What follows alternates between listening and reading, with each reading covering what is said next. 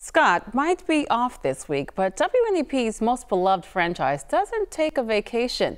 This week, we're really feeling the heat as we attempt to meet the needs of all of our viewers.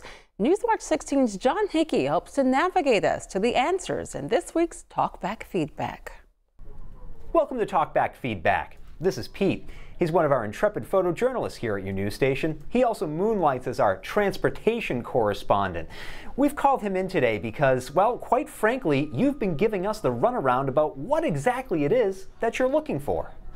I want to talk to the lady that called in about our so-called stupid soap operas. Well, lady, let me tell you something. I learned more stuff from my stupid soap operas than I learn anything of the stupid news they have on. Stupid, stupid, stupid.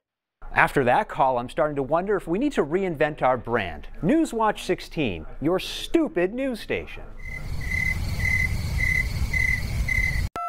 Listening to some of the talkbacks on 16, and the one woman mentions people complaining about soap operas, not being able to see them, and so on, and then referring to watching the news.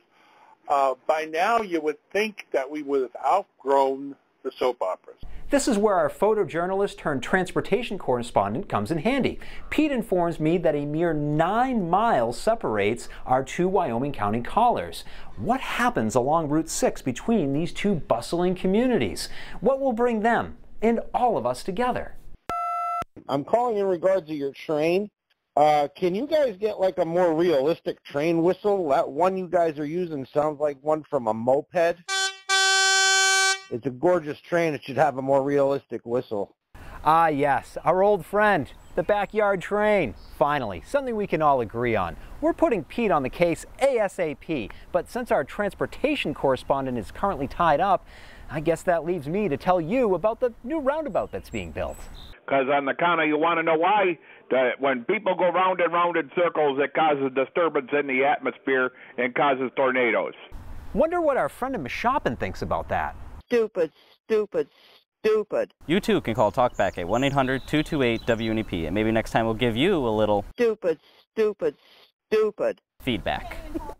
He always does a great job with that. Our thanks to John Hickey and to Pete.